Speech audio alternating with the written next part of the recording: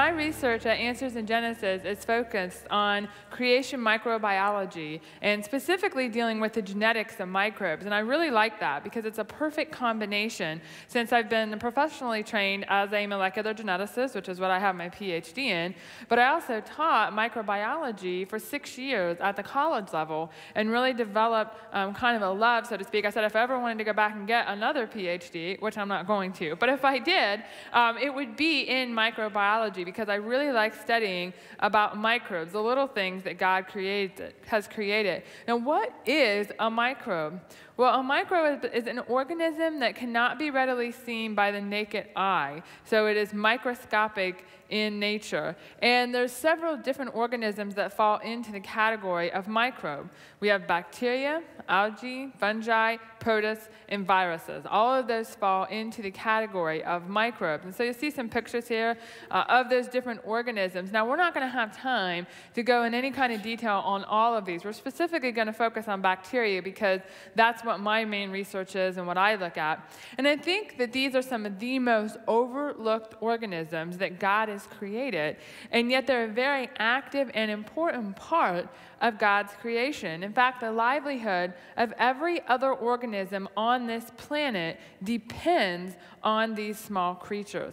So let's talk about some fascinating facts, because I like to do those. I like to find out neat facts about organisms when I'm studying them. And the number of bacteria on Earth is estimated to be 10 to the 30th. Now, that sounds like, you think, okay, well, what does that mean? Well, let's just say the stars in the universe are only 10 to the 22nd. So there are more bacteria on Earth at this very moment than there are stars in the universe. Bacteria rule, yay. And there are 9,000 species of bacteria known. Now, again, that may seem like a lot, but we think that there are possibly 10 million species out there. It's just they're very picky about how they grow and the conditions that they grow in, so we can't always grow them in the lab. But we do know about some of them through their DNA that we can look at. And 1 gram of topsoil has in it 10 billion bacteria, 100,000 fungi, and 25,000 algae. And that's why topsoil is so rich, because it has all these microorganisms in it. Now, the reason that we can have so many of them on the Earth, and yet them, so to speak, not take over, is because they're very, very, very small. And their size, on average, ranges from 3 to 5 microns. Now, what is a micron? A micron is 1/25,000th of an inch. So think about it this way. Human hair is about 30 to 121 microns. These are much smaller than the thickness of hair, okay, much, much smaller, only 3 to 5 microns. But some of them, that's the average size, but they can actually get very, very big or very, very small. Thiomargarita is the largest known bacteria at this point at 750 microns. It is visible to the naked eye. And now, we still consider it a microbe because it's a bacteria, but nonetheless, you actually do not need a microscope to see these bacteria. They're so large. And then we have on the opposite end, we have mycoplasma. Mycoplasma are only 0.3 microns big.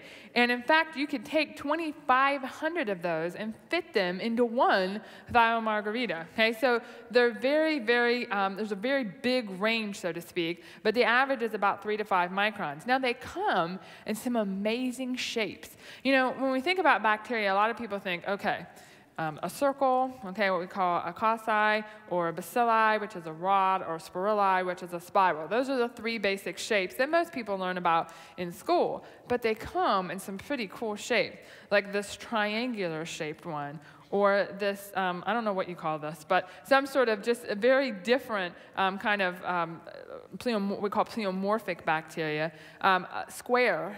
Bacteria come in squares sometimes, depending on their environment, and it can even be shaped like a star.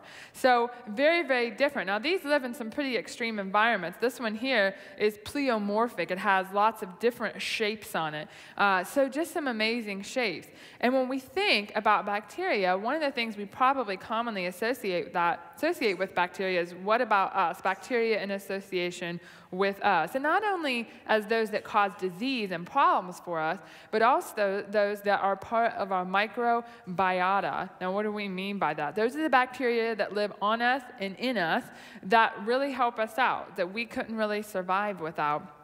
A really hot topic, at least in today's world, is probiotics. Maybe you've heard that terminology before.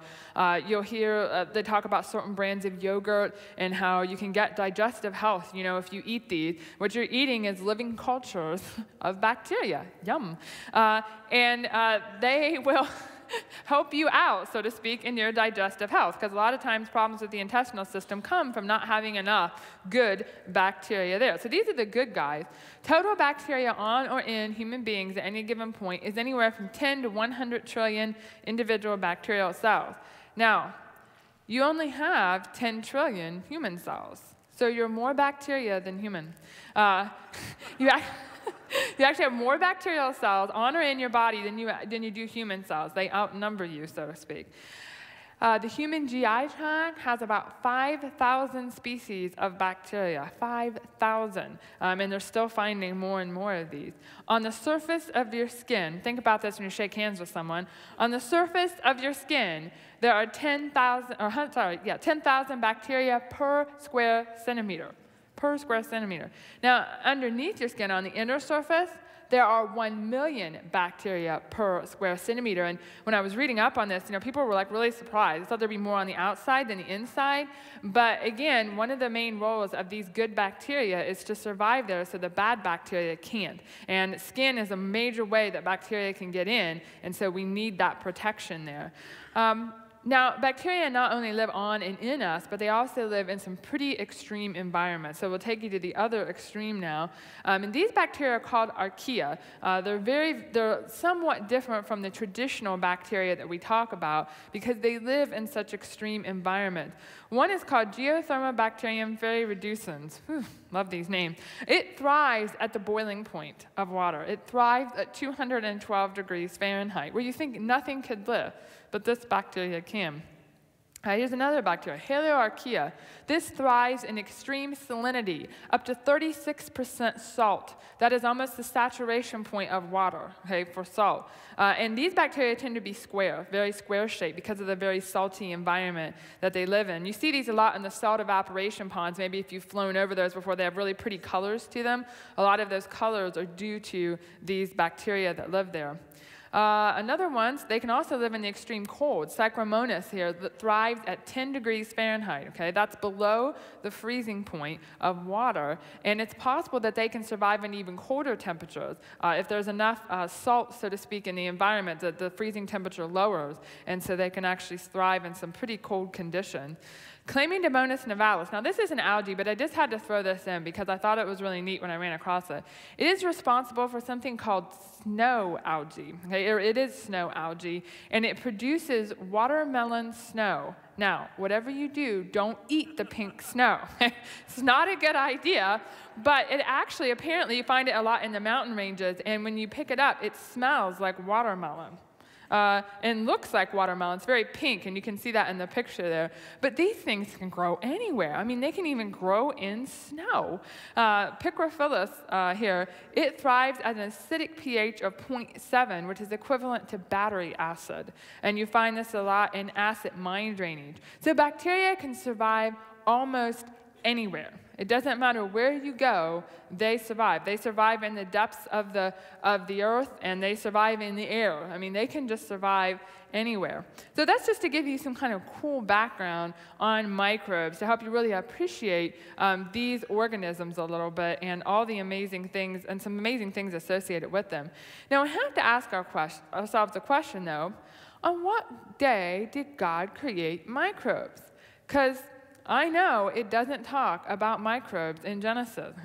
The creation of microbes isn't discussed anywhere in the Bible. I think it'd be really nice if it did, but it doesn't. And so how do we determine then, because they are something that God created, they are living organisms, they are very important, so how do we determine on what day or days microbes were created? And in order to do that, we first have to understand something about their lifestyle. And microbes are classified as either free-living or symbiotic. So the symbiotic means they're in association with us, or with an animal, or with a plant. They're in association with something else, or they're just living out there in the soil, free-living.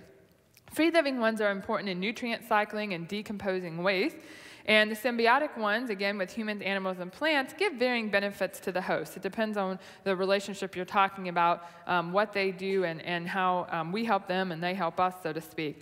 So there's two basic classifications there. Now, what I think, and what several other creation microbiologists think, is that microbes were created on multiple days of creation. It wasn't just one day. And Dr. Alan Gillen, who is a professor, a microbiologist at Liberty University, he came to a meeting that we hosted at Answers in Genesis 2 years ago now. It was called Microbe Forum, and we brought in creation microbiologists around the country. And we had discussions for 4 days on various research that we were doing, and this is one of the topics that came up. And Dr. Gillen decided to actually write a paper on this, synthesizing some of what we talked about and his own ideas on the topic. And he actually wrote a paper, and it was published in Answers Research Journal, which is our online technical journal, talking about this. And these were some of his ideas on this, and again, those of our group. In fact, we're having another microbe forum next Tuesday, so I'm gearing up for that, and again, talking about the research that we're doing. On day 3, it's likely that free-living bacteria were created, along with those that were symbiotic with plants, because one of the points of day 3 is to make the world habitable for animals and for humans. And so bacteria, especially the ones that are photosynthetic, that can do the same things that plants can do, they would be very important in making oxygen, which is something we need to breathe. So it's likely those and those that would be in relationship to the plants. On day 5, those that were symbiotic with sea and flying creatures. And on day 6, those that were symbiotic with animals and humans. There would be no point in having the bacteria if it wasn't the organism around that they were to have an association with. So it's likely, now we can't say this for sure, right? This is a model that we have developed, that Dr. Gillen has developed, and we need to look at this further. But this gives us some idea of possibly when these bacteria were created. And he had a table in his paper, which I show here, and he gives specific examples of bacteria that might have been created on the individual days, again, based on their lifestyle, so to speak. So even though they're not specifically mentioned in the Bible, we know that all living things were created during creation week, including microbes, and would need to be because of their importance in the environment and in their symbiotic relationships. Now, let's talk about the role, though, of microbes. Microbes were part, like I said, and like we've established, of God's very good creation. None were pathogenic before the fall. They didn't have to worry about bacterial infections that we're commonly plagued with today. Pathogenic means disease-causing. They just didn't have those. They weren't there. They weren't part of God's original creation. And I think bacteria really get a bad rap. They really do. Only about 5 to 10% of them actually cause disease. And in fact, that percentage is probably a lot less, but we just don't know about all the bacteria that are out there. So probably at the most 5 to 10%, which means that 90 to 95% of them still perform many of the original created roles. Even though we don't hear about them as much, they're very, very important.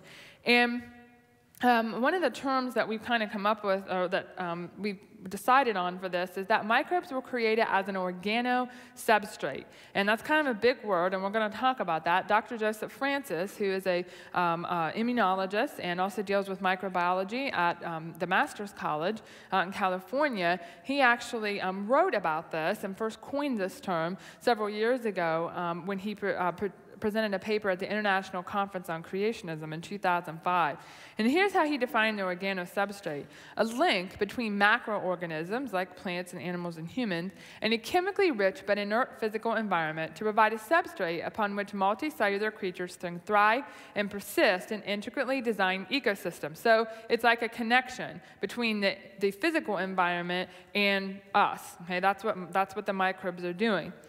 Viewed in this context, microbes and viruses could also be thought of as a single, complex, massive, multicellular, multi-taxon organism with incredible and powerful life-supporting properties. We need them. We need them very much. Plants need them, animals need them. And as a connection between our physical environment that's kind of inert and us, and that they are allowing us to draw things from the physical environment and recycling things to it and serving as kind of a mediator, so to speak, between the two. And what Dr. Francis does in his paper is he goes on to highlight several categories in which microbes were designed to fulfill specific roles, and then gives us evidence to support that. And so we're going to go through just a couple of those categories here. They're designed to form symbiotic microbial communities. Bacteria don't just live alone out there. They live with other bacteria and algae and fungi. They form what are called biofilms, which are organized dynamic community of microbes. They adhere to living or inert surfaces, are typically attached to something.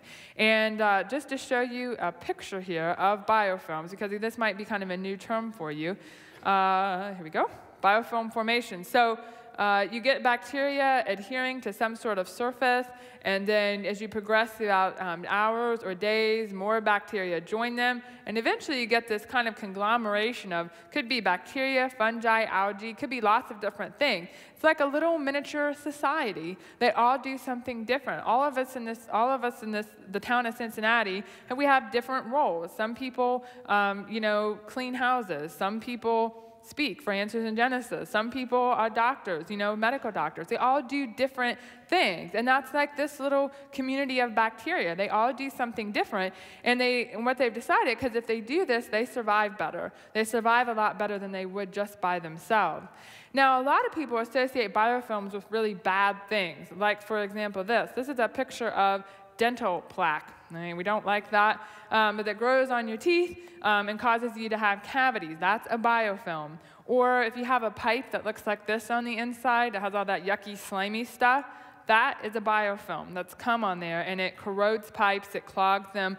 Yes, they can be very problematic, but I don't have any doubt that biofilms were probably around before the fall, because they can do also some very good things, not just bad things. They serve as food for aquatic invertebrates. They eat them.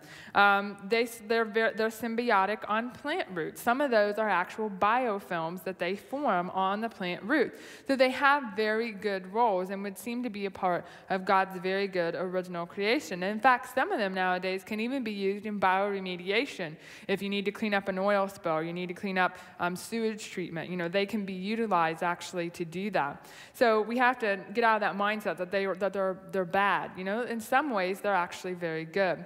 And this community that they form is very complex. It's not just a blob, of bacteria and other stuff.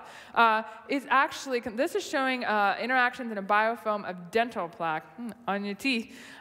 This is what's happening. Imagine that.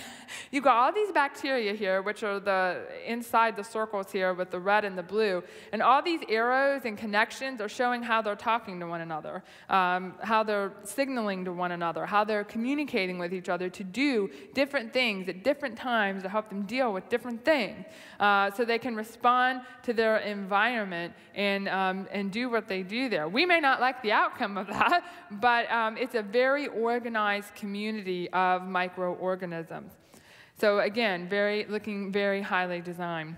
They're designed to form symbiosis with macroorganisms like plants and animals and humans. Plants, probably the most common one that you hear about is rhizobium. You see this a lot with legumes like peanuts and beans. On the root, the little root hairs that are here, the bacteria will actually invade those, the rhizobium, and then actually live inside this plant root in these little nodules that you see here and help the plant fix nitrogen, to get nitrogen from its environment. We think about this in association with humans, our intestinal flora, the bacteria that are in our guts. They aid in digestion, they aid in vitamin production, and they help our immune system be ready to go when the bad guys come. And on our skin, this is showing some bacteria on the skin surface here. They prevent the growth of the bad bacteria. You want the good bacteria to grow. You do want some bacteria. You don't want to live in a sterile world. That would be a bad thing. You want bacteria, but you want the good ones to grow so that the bad ones can't. They're designed to free elements from the inorganic world. Again, how do they deal with that physical environment? Because there's stuff out there that we need in our bodies. Somehow we got to get it. Well, microbes make it available to us. They extract elements from minerals and rocks, things like phosphorus and sulfur. Those are really important for the formation of DNA, for the formation of proteins. We need that. We got it. We can't take a rock. That's not going to help us, right? Can't eat a rock. So you have to get it somehow. And these bacteria help us to be able to do that. They extract elements from atmospheric gases, especially nitrogen. They are the primary supplier of nitrogen. It's a major way that we get that, and we need that. And they transfer nutrients within ecosystems. So they have a big role, again, in connecting that physical environment to us, so to serve as a mediator, basically, between the two. Now, the last category is that they're designed to cycle elements in the biological world. They're important in carbon, nitrogen, and sulfur cycles, just to name a few. Every time you see a little yellow shaded region here, it means the role that bacteria have in that particular cycle. Sulfur cycle especially, they're very, very active in recycling that. And again, we need that for some of our proteins. So it's important that they're capable of doing this. And so that's why Dr. Francis has coined the term organosubstrate. They're interacting with the physical world and, so to speak, the organic world that we have in human beings. They're serving as a substrate between the two. So what we've done so far is that we've looked at microbes starting with God's word as truth and creation, about when they were created, what they were created for, some of the roles that they had, those originally very good roles that they still have today, and a little bit about what has happened to them since the fall. We're going to get more into that later, that some of them are pathogenic now and do cause disease. But what about when we start with man's ideas as truth? What about when we start with the idea of evolution? And what we see is that evolution and bacteria are very intimately associated and talked about a lot. Bacteria are often used as a model organism for evolutionary biology. I mean, often. And I talked a little bit about that the other day. Why? Well, they're easy and inexpensive to culture. Why do a lot of people study bacteria? Because they're cheap. They're easy to grow. They have a small genome. The amount of DNA they have is very, very small, so it's easier to study, not like our 3 billion bases. They're single-celled. You only got to deal with one cell, right? Not lots multicellular like human beings are. And then they have very short generation times. You know, give them 20 minutes, they'll produce offspring in some cases. It doesn't take a long time, and they can make lots of offspring. So I would set up bacterial cultures in the lab, come in the next day. You know, I'd maybe start off with maybe a few hundred bacteria, and by the next day, I've had hundreds of thousands of bacteria. So it can happen quick. They can generate large populations. Now, there's one more reason that's particularly important when we talk about evolution in bacteria, and that's the effects of mutation and natural selection are readily observed in bacteria, and that's one of the main reasons that they are utilized. And we're going to talk more about that in a minute and talk about the effects of that. So, again, it's assumed that mutations and natural selection are the driving forces from molecules to man evolution. So it makes sense that to them, that if you can study the mutations and natural selection really easily in bacteria, then that's great. Then that's what you want to study. And you're going to take that then and apply that. So whatever happens here in these bacteria, and we can study that and learn that, well, then that must also apply to plants and animals and humans. And this is just an easy and inexpensive way to do this. It's a much smaller model organism to work with that will help us understand molecules to man evolution. Well, are bacteria an appropriate model for evolutionary biology? Is this valid? Can we learn about bacteria, or can we apply what we learned about bacteria to plants and animals and humans in the past and in the present? Can we understand how mutations and natural selection then lead from one kind of animal into another? Because that's what they would have us believe has happened. The answer is absolutely not.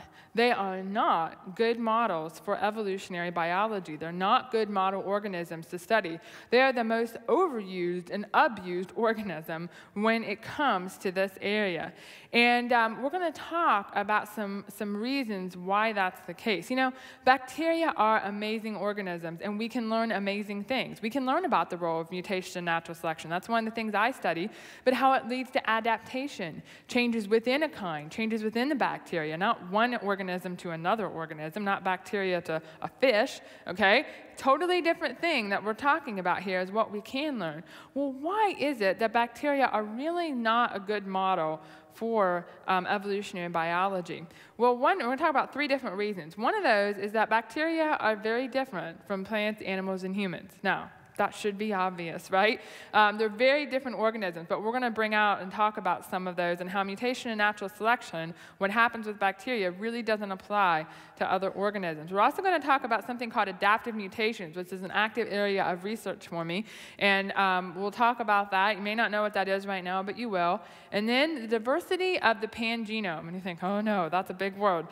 We'll talk about it, okay? You'll understand what it means here in a little bit, because these 3 factors are very important in helping us understand that they just don't work as models for evolution. Well, let's talk about bacteria versus plants and animals and humans. And the fancy science word that we give to bacteria is prokaryotes. And plants, animals, and humans, as well as protozoan, fall under the category of eukaryotes. And so let's talk about some of the differences. Well, prokaryotes don't have a nucleus, but eukaryotes do. That's actually how they get the name prokaryote and eukaryote. Eukaryotes do. Prokaryotes don't have organelles. They don't have mitochondria. They don't have a lot of the little structures, kind of little organelles that we have inside of our cells. Prokaryotes typically have a cell wall, and this doesn't apply bar none, okay? There's always exceptions, so to speak. But prokaryotes do have a cell wall. Most eukaryotes do not, except for plants. Plants do, and there are a few other organisms that do, but for the most part, eukaryotes don't. Prokaryotes are unicellular. Eukaryotes are multicellular. Again, for the most part, there are protozoans, which are unicellular. And prokaryotes have a circular chromosome, and eukaryotes have a linear chromosome. So that's another difference. And prokaryotes have asexual production typically. They don't need a mate, whereas eukaryotes typically need a mate. They have a lot of sexual reproduction that occurs there. So as you can see, just right off the bat, they're very, very different organisms. So when we talk about the effects of mutation and natural selection, they're also very different. So let's take a look at some of these things, and these are just some. What about the effects of mutations within the genome? It differs depending on whether it's a prokaryote or a eukaryote.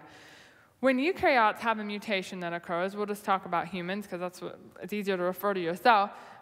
Mutations have multiple broad-ranging effects, and that is because our genome has layers upon layers upon layers of information. So when you have a mutation, it not only affects that gene or that part right there, it might affect the regulation of this gene. It might affect the way the chromosome folds. It might affect a lot of things because there's just so much information in there, so many layers of it, so to speak. Prokaryotes just do not have that kind of organization to their DNA. It's not layer upon layer of information. So when they have a mutation, it has one effect. Just one thing happens. Just one change happens.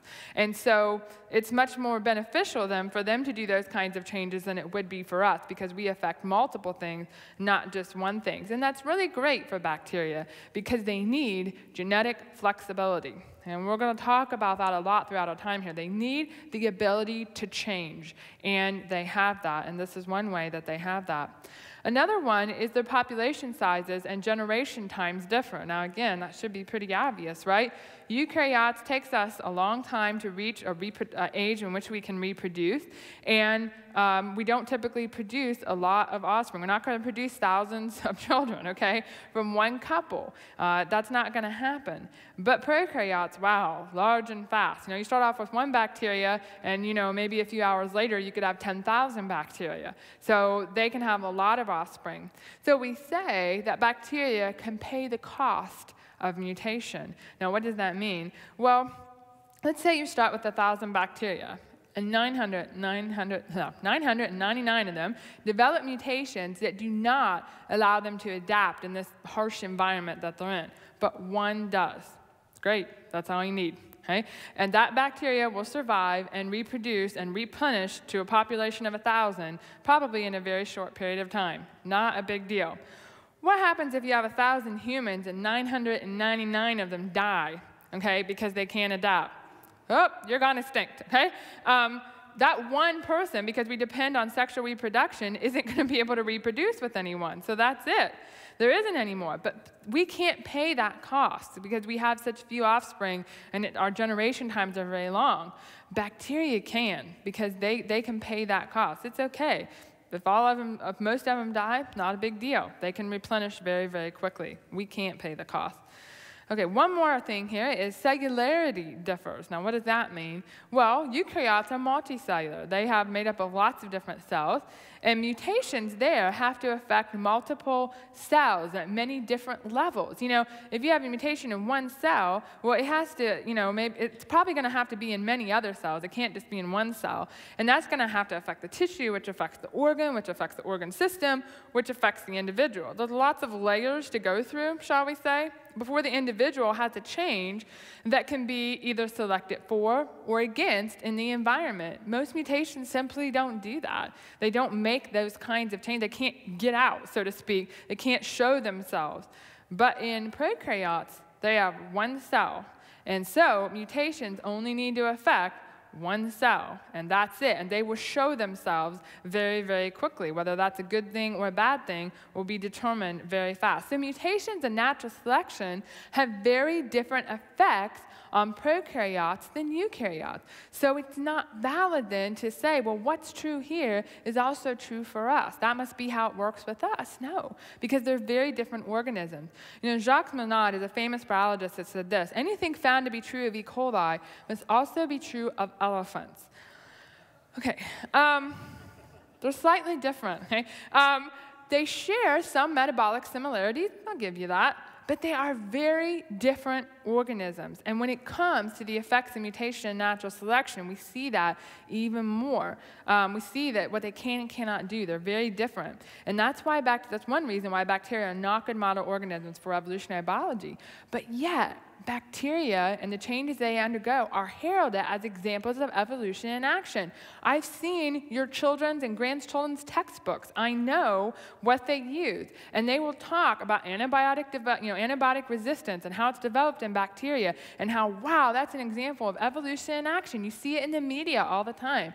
That is not evolution in action. That is adaptation in action, but it's not one kind of organism going to another kind. It's absolutely not that. So another reason why they're not good models, and I could go through lots of these, but these are just 3 that I picked out, is adaptive mutations. Now, what is an adaptive mutation? This is something that's basically non-random. This is a non-random mutation, not like random mutations that evolutionists commonly talk about. This is non-random. They occur in non-dividing or very slowly dividing cells that have been put in sort of a stressful change or die environment. They're under selection for one thing. So basically, you take the bacteria and you give them one food source. You say, okay, bacteria, here's some sugar, here's some lactose. Deal with it. Metabolize it or die. That's what you're telling them to do. They either have to be able to break it down or they're going to die. So that's the situation that you've put them in by doing this, by just growing them with one sugar. You're only going to give them one thing to survive off of. So they've got to basically, something either has to change in them or they're going to die if they don't have that ability to break down that sugar in the first place.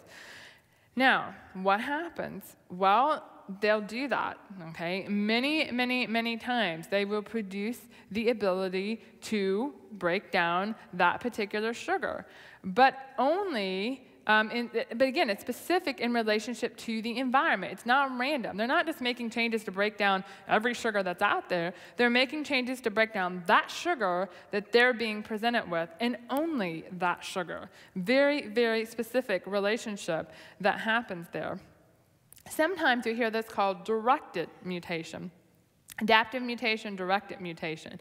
And it really flies in the face of evolutionary models of the randomness of mutation and random with respect to environment. They would have a hard time saying that non-random mutations have somehow led from molecules to man, because that just doesn't work, because that's not what's happening here. So I want to share with you a few quotes dealing with evolution and the idea of evolution and this random mutation. The mechanisms of evolution, like natural selection and genetic drift, work with the random variation generated by mutation. Factors in the environment are thought to influence the rate of mutation, but are not generally thought to influence the direction of mutation. So they might affect the rate, but they don't change what mutates and how it mutates and what it does, okay? It's completely random. For example, exposure to harmful chemicals may increase the mutation rate, but it won't cause more mutations that make the organisms resistant to those chemicals. In this respect, mutations are random. Whether a particular mutation happens or not is generally unrelated to how useful that mutation would be. So, completely random. How many times do we see the word random there, okay? It's random. It doesn't matter if it helps out in the environment or not. It's not, directly in relationship to that particular environment. But you know what? Yeah, a lot of bacteria actually do that. We do see a lot of non-random mutation happening. A lot of this directed or adaptive mutation, there's no doubt about it. The evidence is very clear on that. It is in relationship to environment, is very specific. And when this was first coming out, Richard Lenski, who's a very famous, very well-known microbiologist, had this to say. If the hypothesis of directed mutation is indeed correct, it has onerous implications for bacterial genetics, and in particular for the use of bacterial populations as model systems for the study of evolutionary processes, okay? It's gonna be a problem if they do this. And so we want to take a look at one of the very first experiments that actually showed the presence of these kind of mutations. How did they know this was going on? And this is E. coli, Escherichia coli, and the EBG gene. And we're gonna take this step by step here and not get too complex. E. coli is a bacteria that can metabolize lactose, that can break it down. It has genes called lac genes that let it do that. Okay? Now, you can have mutant E. coli, which can't do that. Their genes are, in this case, and the bacteria they're using in this experiment have actually been taken away. At least some of those have been taken away. They can't break down lactose. They can't do it. Those genes are missing. So you then place them in an environment, or what they did was place them in an environment where they only gave them lactose to survive on. They said, well, we're taking away the genes. We're going to see what you can do. Okay? We're going to see if that bacteria can now get the ability to break down lactose. And lo and behold, it did. It developed the ability to metabolize lactose. Well, how did it do that? Those genes were missing. But E. coli also have genes called EBG genes. And those genes allowed it, the mutations occurred in those genes, which let it then break down lactose. Now, something that's very important to remember here. You have to remember this.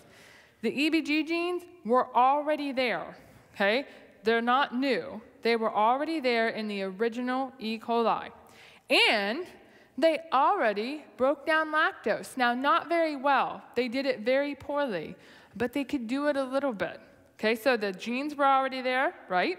And the function was already there. Okay, keep that in mind. It is merely enhanced through these mutations that allowed it to do it better. Now, that's a really cool feat, that bacteria can do that. And there are a lot of examples out there of this. We find this more and more. I talked about them some in my genetics talk. God designed them with mechanisms that allow them to adapt to adverse environmental conditions. And they need that ability. I always say they can't come in from the rain. Okay? We can. Elephants can find shelter, they can go somewhere. Bacteria are stuck, okay? They're not going to go anywhere typically. They have to deal with the environmental condition. They need that ability. They need that genetic flexibility. They need the ability to change in order to be able to survive. Now, what's really amazing about these experiments is that they didn't find a lot of other mutations in the bacteria. They only found the ones, mainly, that helped them deal with that condition, that helped them be able to break down lactose. And there's other cases that they've done like this, where all they find are mutations in these bacteria that help them deal with that particular environment. It's very, very specific, very directed. And so, and again, it makes sense, right? Why would they want to make a lot of other mutations? Why not just make the one that helps them out, that's in relationship to their environment. It's a preservation mechanism that we're seeing, not this random thing that really wouldn't be helpful all that much. So it's not random chance mutation that can do anything and everything, such as leading from bacteria to fish, rather very specific mutations that allow them to deal with specific conditions. Now, Dr. Ken Miller, he's a very well-known theistic evolutionist. He likes this experiment because you know what he thinks about it? He thinks that this shows you can produce complex systems from mutation and natural selection.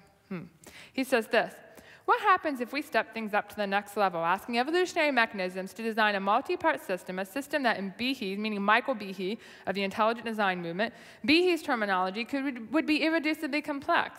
The most direct way to do this would be a true acid test, by using the tools of molecular genetics to wipe out an existing multi-part system and then see if evolution can come to the rescue with a system to replace it.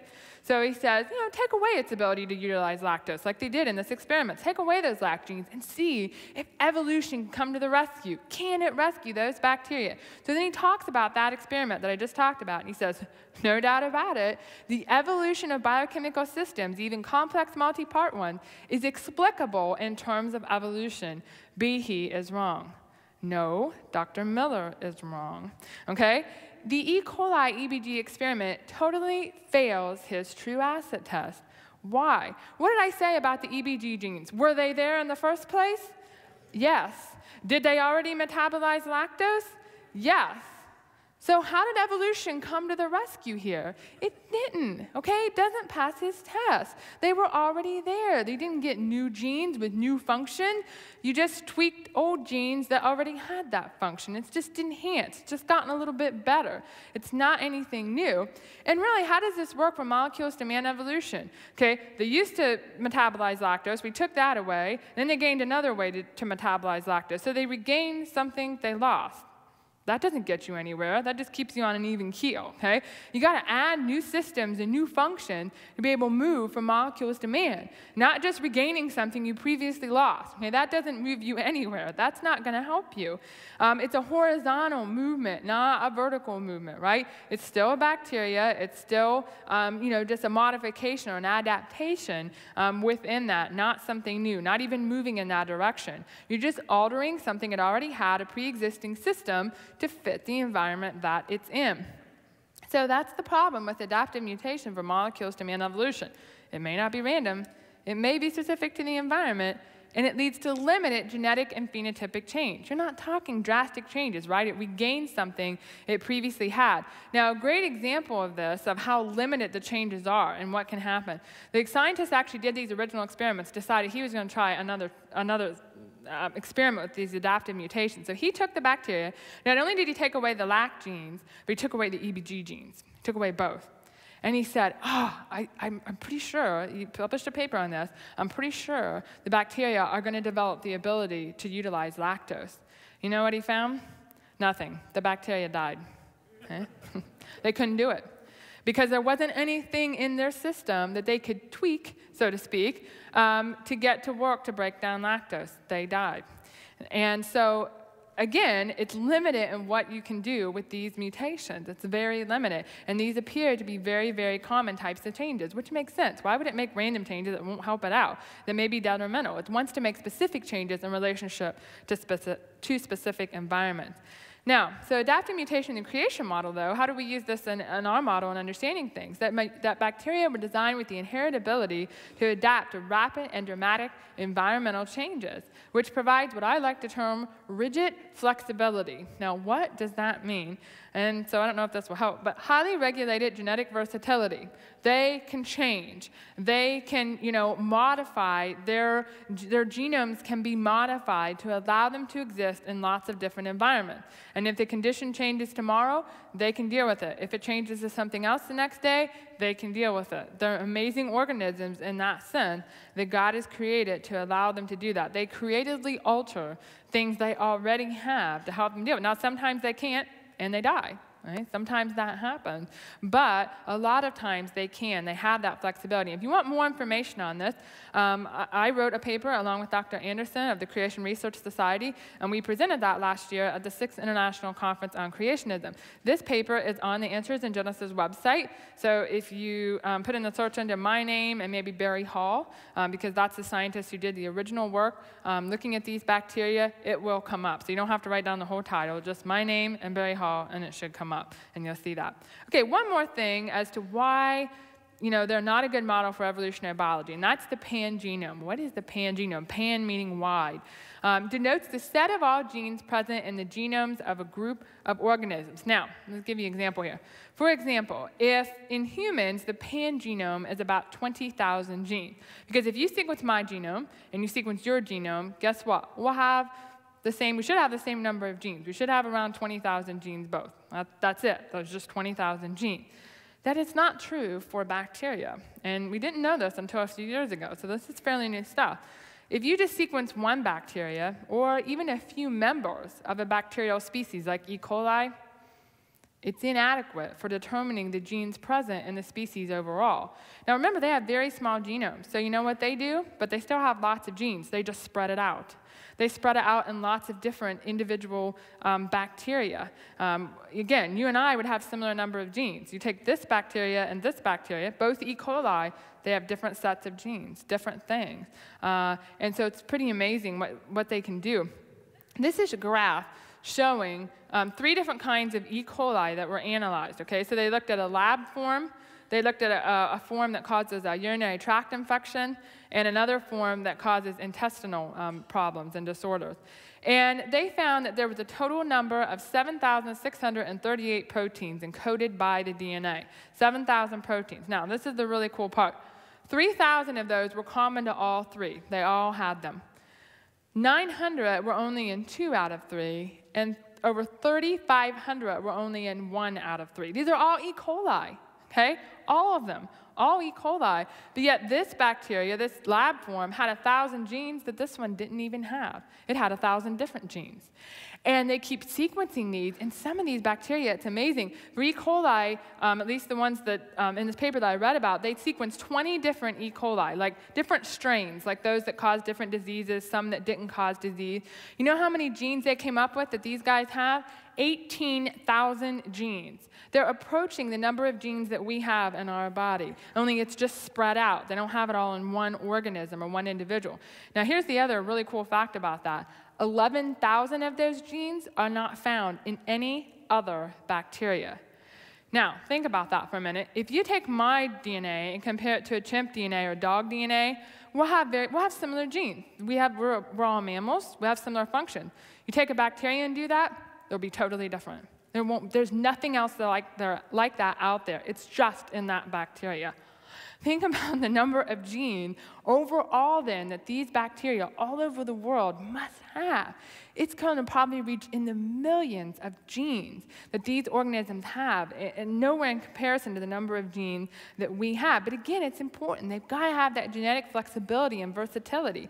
You have a flow of genes, so to speak, kind of in and out of bacteria. They can modify those genes, and it greatly increases their ability to adapt to these ever-changing environments. So that great genetic flexibility. We don't have it, okay? If you sequence my genome and your genome, it's going to be very similar. We just don't have that flexibility and that versatility, so to speak, because we don't need it. Plain simple, we don't need it. And we don't exchange genetic information very readily. If I bump up against somebody here, we will not exchange genetic information, okay? It's not going to happen. Bacteria do that. They might likely exchange information, though. They can do that, but again, it helps them to be able to adapt to these different environments. So when we deal with mutation and natural selection, it has a big role then in the genetic composition of bacteria. It can decide, well, this gene will help, this gene won't, maybe we need this gene. I mean, it's just amazing how they can have a role in that, but it's simply not applicable to other organisms. It just doesn't apply. We just don't have that type of genetic versatility that the bacteria do. So again, are bacteria an appropriate model for evolutionary biology? No. They're not. And this is only 3 reasons. I could give you more. We don't have time. But this is only 3 reasons why they're not good models. But I wanted to do this to show some of the amazing design features, though, that bacteria possess to adapt to their environments, that genetic flexibility, which makes them unique from most eukaryotes, and to expose some of the problems, again, with using the effects of mutation and natural selection on bacteria as examples of evolution in action in support of molecules to man evolution. It doesn't work. There's simply a huge, huge difference there. But why should we study bacteria from a creationist perspective? Because they are important to study. They're created and designed by God, and they were originally very good. They're designed to work with us in a free-living state and in symbiotic relationships, as we explored earlier. So it's really important to understand the natural world better and our effects on it, how we're affecting it, and how we can take advantage of some of the roles that these bacteria have. For example, bioremediation and helping the bacteria helping us clean up, so to speak. But in a post-fall world, it is a fact that some do cause disease. Some are pathogenic. And that's one area of microbiology, creation microbiology, that I'm specifically interested in, because I've had this question a lot. How do bacteria become disease-causing? You know? Pathogenic mechanisms that bacteria use are extremely specific and extremely complex. Very, very complex thing. But we know pathogenic bacteria didn't exist till after the fall. I mean, they weren't there in the original creation. We also know that mutations in natural selection can't form complex systems, right? They're very limited in what they can do. They can't add things. So then how did they get pathogenic? That's a big question. How do creationists account for the formation, of complex pathogenic mechanisms after the fall? But we can account for that. And one of the models that I'm working on and proposing is that no intentional pathogenic mechanisms exist. They weren't created to be pathogenic, but they were originally very good. But as a result of the fall, have become pathogenic. And we see indications of that in today's fallen world because, interestingly enough, the differences between pathogenic mechanisms that disease-causing bacteria use and symbiotic mechanisms that symbiotic bacteria do are very, very similar. From the analysis of the genetic and regulatory mechanisms of pathogenic and symbiotic interaction, no obvious distinguishing features are apparent. They're not. They're using very, very similar things, but they accomplish something different. Some cause disease, some develop a symbiotic relationship, but they're using similar things to do that. Let me give you an example of that, of how things can be both good and bad, so to speak. The cholera toxin released from Vibrio cholera. Okay, everyone probably is familiar with that. Bad in humans. Okay? Causes secretion of water and ions into the intestine, which eventually leads to dehydration. Okay? Bad thing.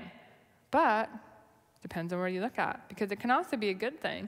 In aquatic organisms, actually, it regulates cellular activities and is involved in the degradation of chitin, which is the exoskeleton of a lot of aquatic invertebrates.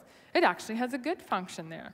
So it's not all bad. It depends on the context, right? Depends on where it's at, what it does, and whether it's helpful or whether it's not helpful. And, maybe originally this is what it was designed for. This was its a very good, original function. But as a result of the fall, somehow this bacteria has made its way into human beings. Either maybe it's changed or humans have changed. It's made its way. It can live there quite nicely now, but causes a lot of bad results for us in dealing with that. If virulence correlates with the expression of virulence-related factors in pathogenic, but not in closely related non-pathogenic variants, okay, bear with me, I'll talk about this. The presence of identical genes in pathogenic and non-pathogenic variants of one species indicates that some of their encoded factors. So what he's saying here is, okay, you definitely have pathogens and non-pathogens, but sometimes when you look at those, you can have E. coli that's harmless and E. coli that's harmful, and you can have both. But when you look at their genes, they're actually really similar. I mean, some of the things that this pathogen is using to supposedly be pathogenic, this symbiotic one is using to be symbiotic. I mean, they're very, very similar is what he's saying here. So he says maybe we shouldn't think of them as being pathogenic mechanisms. Maybe they contribute to the general adaptability, fitness, and competitiveness rather than being virulence traits or pathogenic traits. They're actually just helping the bacteria survive. Consequently, it depends on the niche or growth conditions to show whether certain fitness factors can also promote virulence. It depends on the context. Now, where did we hear that before? with beneficial mutations, right? There are no such things. It depends on there are beneficial outcomes of mutations, but it depends on the environment, on the context. Some people refer to the genetic personality of bacteria. You know, what else is there that's going to cause it to be a pathogen or a non-pathogen? Now, there's no doubt about it, though. I mean, even though context may determine this, there's no doubt about it that pathogens do exist. So we want to look just real briefly at how they do become pathogenic after the fall. One way is they get mutations. That should be pretty obvious. A lot of times pathogenic bacteria will have mutations in regulatory genes, okay? So a lot of genes are then messed up as a result of that, so you'll see that. It's very common. Sometimes you have mutations or other alterations in the host. Guess what? Not just like bacteria aren't perfect, neither are we, okay? We've degenerated. Our genome has had effects as a result of mutation. We now age. We didn't originally in the very perfect original creation. We get things like AIDS that destroy our immune system, and unfortunately, as a result of that, bacteria take advantage of that. So the host itself has become not able to deal with the relationship between the bacteria and the host or the human anymore. But another one that I think is very interesting is the idea of displacement. And this causes bacteria to explore new environments that they were not originally designed to interact with. They get genetic alterations that allow them to move into a new environment, or they get put in the new environment and they make genetic alterations to survive there. They have mutations that help them survive. Like I said, talking about adaptive, they can do that. But they weren't originally designed to be there, but now they are. Like Vibrio cholera wasn't originally designed to be in a human being, but now it is. And it causes problems. And that can be due to a lot of different changes. The bacteria can change, the host can change, or the environment can change. Now, I want to talk about the environment because the Bible gives us a really good example of a major environmental change that caused a great deal of displacement, and that would be the flood, okay? Talk about displacement. It had a major effect on the worldwide distribution of bacteria because everything is getting mixed together now that wasn't mixed together before. Bacteria from the deep brought forth to the surface with water. We also have, we got bacteria on the mountaintops mixing with bacteria that were at sea level. You've got bacteria that were in fresh water mixing with bacteria that were in salt water. You've got those that are in the air coming down with the rain onto the earth, right? Huge mixing up of bacteria. You also got animals on the ark that are in very close quarters that maybe never in their life on earth weren't together, and now they are. So you talk about displacement, okay? They're being majorly displaced here and put in conditions they've never been put in before. And after the flood, you got a lot of new environments, caves, deserts, ice sheets, things that they've never seen before, but because God designed them with amazing genetic flexibility, they can deal with that. Now, unfortunately, it has some bad side effects, so to speak, in us, okay? Yeah, they're adapting and they're dealing with their environment, but sometimes, as a result of that, it harms us. It's harmful to plants or animals. There's a side effect of pathogenicity. So the mixing of many different bacteria in the different environments causes changes. Yes, they adapt and survive, but with some bad consequences for us as a result of that. And one of the things that's interesting is human lifespans dramatically decreased after the flood. You go from like 900 and some years to 464 years, the oldest recorded individual after the flood. Wow, that's a huge decrease. Now, that's a lot of factors that probably dealt with that, and Dr. Minton and I wrote a chapter on that for New Answers Book 2. But I think there's a good chance that there was a lot more pathogenic bacteria. They were simply, they all got mixed up, they all were dealing with new environments, and they were exploring new environments and had a bad result, unfortunately, in the end. We know that by the time of Moses, that pathogenic microbes were a problem. There's a lot of sanitary regulations that God gave the Israelites to help protect them from such things. So they obviously were an issue by that time. So they're kind of getting a bad rap. The poor bacteria, they're just trying to survive. They can't help it if it also is bad for us in the long run, but they're just trying to deal with their environment. So all bacteria were created very good, and we no doubt about that. But due to the fall, some bacteria now cause disease. Current pathogenic mechanisms originally served very good functions, but they've been altered such that, those very good functions have been altered such that now they do cause disease and they are harmful to us. Changes in bacteria, host, the environment, and displacement have all led to bacterial pathogenicity. It's not just one thing. There's obviously a multitude of factors that have resulted in that. And pathogenicity, like I said, is kind of a side effect of adaptation and survival of bacteria in a fallen world. They're just trying to survive, you know?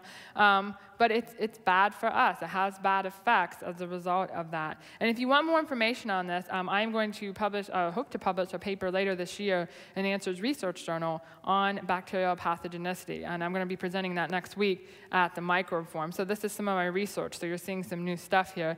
And I'll be writing. I have a paper written. Just have to go through the final submission here to get it into Answers Research Journal. So the conclusions. Bacteria were created and designed to serve as an organosubstrate, as an intermediary between the physical environment and macroorganisms. In the environment and in symbiotic relationships. Bacteria are not good model organisms for evolutionary biology. We went through just some of those reasons, but mutation and natural selection just don't do the same things in bacteria versus human. But they are amazingly designed to adapt to their environment. Bacterial pathogenicity is due to the corruption of originally very good information. It was good, but it's been corrupted. So as we see, when we start with God's word as truth in creation, we can understand when microbes were created, what they were created for, what has happened since the fall, all of those things, and the amazing genetic flexibility and versatility and adaptive features that God has designed these bacteria with. And we see, however, that if we start with man's ideas as truth, we start with the idea of evolution, then there's a lot of problems. Because bacteria are not good models for evolutionary biology. They only undergo very limited changes, and not the type that lead to molecules to man, and that they're incredibly complex creatures which defies their evolution by random transmutation over millions of years. So that's just to give you a little bit, okay, on microbiology. Can't cover all of that in the time that we have, all of those different microbes, but they're truly amazing creatures that God has designed to live with us and to help us out.